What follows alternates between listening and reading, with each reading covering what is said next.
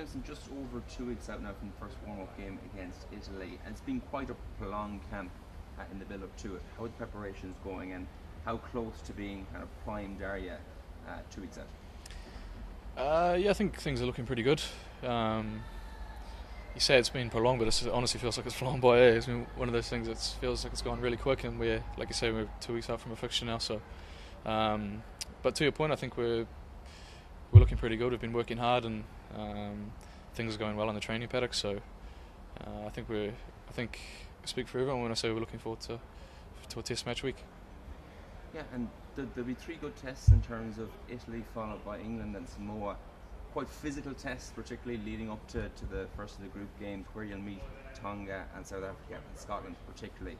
So how important is it to be physically prepared for what's to come in the group? Yeah, it's massive, isn't it? I think that's one part of the game. We obviously work pretty hard in here training against each other, but once you start getting that proper bone on bone, it comes a bit different. So a lot of us wouldn't have played in a good while. So like you say, those first few fixtures are massive in terms of getting up to speed, certainly from that point of view. But yeah, I think we're looking forward to it, and there'll certainly be some good tests. Italy are playing some good rugby. England obviously very solid, and Samoa have a pretty awesome squad as well. So they'll be tough games, but should set us up well, hopefully, for the World Cup.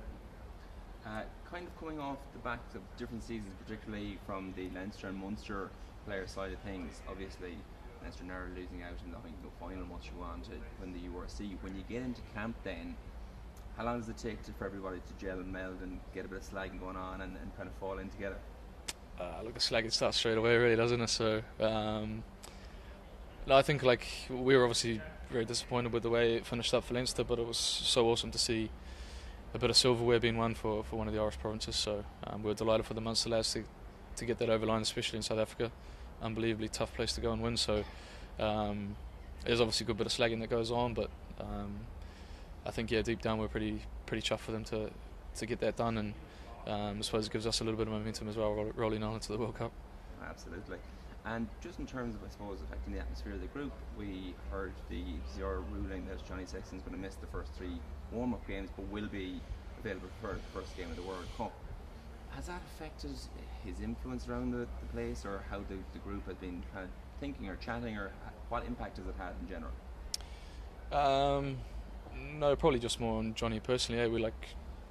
We've tried to big him up and get by his side, I suppose, but end of the day, it's one of those things. He's still training away with the lads, and he's still his usual self and has his normal kind of influence. So he obviously won't be there for the first 3 games, like you say, but he'll be hovering around the place, having his usual input, I'd say. And just finally, before you came into camp the last time this group was together, you won the Grand Slam. How important is it for this group to harness the confidence you take out from winning the Grand Slam and bring that energy and that drive through to the World Cup? Yeah, it's massive, isn't it? I suppose I kind of think back to the kind of journey this squad has been on over the last kind of 3 years, I suppose, under Faz and the rest of the crew.